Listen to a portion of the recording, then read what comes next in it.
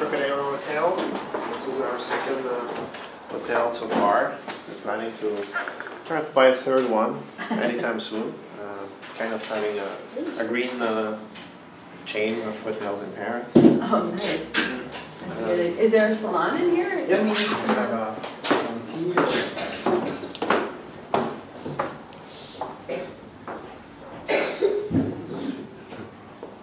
Beautiful.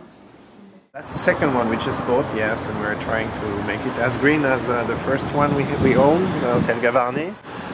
And it's a new challenge, yes. What kind of a process is that? Like making a green hotel, since you're doing this one from scratch and you already took one through the process?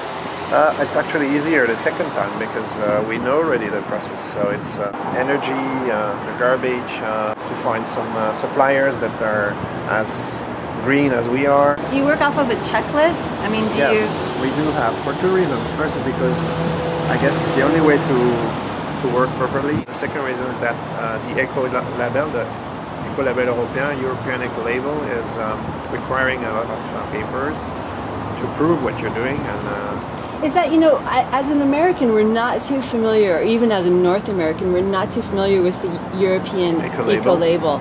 Yeah, is that issued European Union wide, or? Yes, all the countries of the European Union have the same label, same criteria. So it's about 84 criteria: energy, water consumption, suppliers, organic food, really everything. And you have to pass through this process. And part of it is how you do, so how you control. That's why I was mentioning paperworks. And that helps actually.